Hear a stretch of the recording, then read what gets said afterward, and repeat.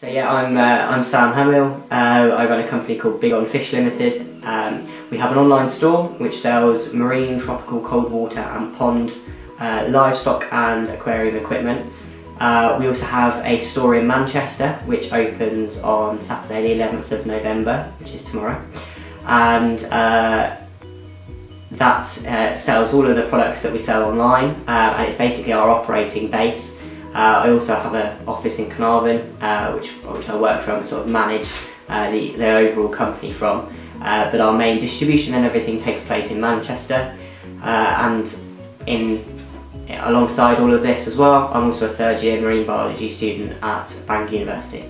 I think Big Ideas Wales Bootcamp was really good, and it is a really good resource for young entrepreneurs and especially young people. I mean, you have the tendency when you're starting a business and you start researching things, looking into things, and you spent 7-8 months developing your idea, you have the tendency to think that you know everything that you can about what you're going to do and starting up and what it entails and where to get the money from and how to do this and how to do that. When really, actually, when you sit back and you attend something like Big Ideas Wales Bootcamp, you realise you couldn't be more wrong, and there's so much more you can learn. And when I went, I realised how much I needed to develop my marketing strategy, how much more I could do to protect my brand. And in my business, the brand is a really key element that sort of sets us apart and is our platform that we use in all areas to move forward. It's sort of the overarching strength of the business. And so to have left it open like I initially did was a really key issue that I needed to fix, and that was help for the help of Big Ideas Wales. Well, obviously I'm at Bangor University studying marine biology, and we had a careers lecture where we looked at the percentage of students, the conversion rate between graduation and roles in academia and jobs as a graduate level, compared to people that either don't get a job or go into undergraduate level jobs. And it was 67%, and then the national average for marine sciences was only 54%, and I kind of thought,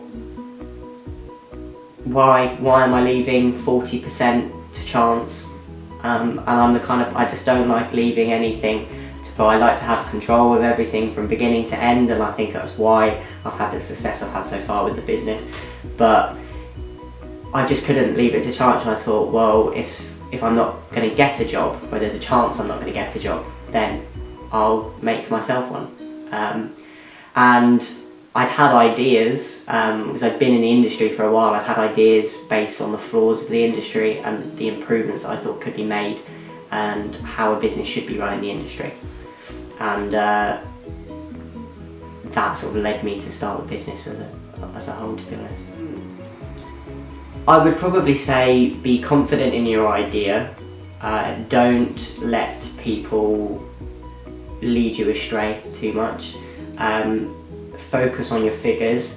If your figures work, then do it. If the figures don't work and everything's screaming at you from those numbers to not do it, unless you can make those numbers work, don't, because you'll just end up wasting lots of your money and lots of your time. But if the figures say it will work, then give it everything you've got, because it's well worth it. You won't regret it, even if you end up losing tens of thousands of pounds and spending a year of your life working on something that fails. The life lessons you learn, and all of the lessons you learn in general, they're experience you won't find anywhere else, in any job or anything. The amount of stress, learning how to cope with all that stress, learning how to meet important people in business and deal with them, in some ways manipulate them to get what you want for your business. Learning how to play the game and learning to not let people take advantage of you, which especially for people involved in Big Ideas Wales and young entrepreneurs, that is a risk they have to inherently carry. They are young people in young man in an old man's game. That's what they're saying. And you have to be very careful, but it is well worth every single second. The biggest challenge to my business, there's two main challenges, to be fair, that I couldn't split apart. First is money, and I've managed to solve that through grant funding, through finding investors, working very hard to finance a lot of it myself, and that's been resolved over time just through hard work essentially, and finding the right people. The other is that in the industry that I'm in, you're not allowed to open up an online store unless you've got a retail store. The manufacturers and the distributors, they just block you from doing it. No one's ever done it. And we managed to do that because of the partnership we developed with a retail store. And if it hadn't have been for the way I developed that partnership, then none of this would have happened. And the immediate success of the business carrying on and continuing, and us now opening the store in Manchester and having the online store, it's all down to that one partnership agreement, and how that started and how that protected us moving forward and got us into the game. In 5 years' time, I'd like to be in an ideal world on a beach in Thailand, in a nice little villa with a pool. Whether that happens or not, we'll have to wait and see. But my main goal for the next 5 years is to be running a company that is successful, has made important acquisitions, and is a strong brand that has not only a resale value, but you know, and has provided me with a decent income that's livable, and has reached a level that I see it reaching.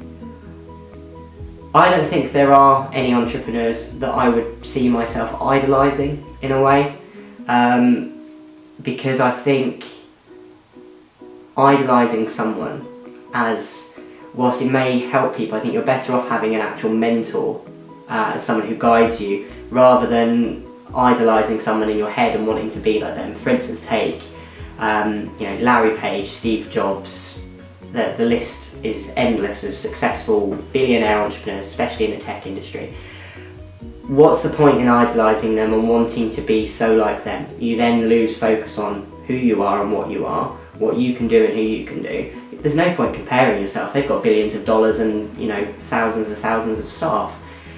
You're trying to follow in their footsteps is not a good idea. You need to make your own footsteps and focus on doing that, because you will never, or I don't think you will ever make money and be successful by trying to follow in someone else's footsteps. Everyone that makes a big success of themselves, everyone that makes a ton of money, they all do it by taking their own path and finding their own walk, finding their own set of footsteps. That's why you don't have, Uber doesn't really have a rival. That's why Amazon is so big and so different from everything it does. That's why Apple has, you know, competed so well with Microsoft. They went a completely different angle. They didn't make the same operating system, the same tech. They make things completely differently, and their business is completely different. So trying to follow in someone else's footsteps as an entrepreneur is pointless. You don't need an idol, you need yourself.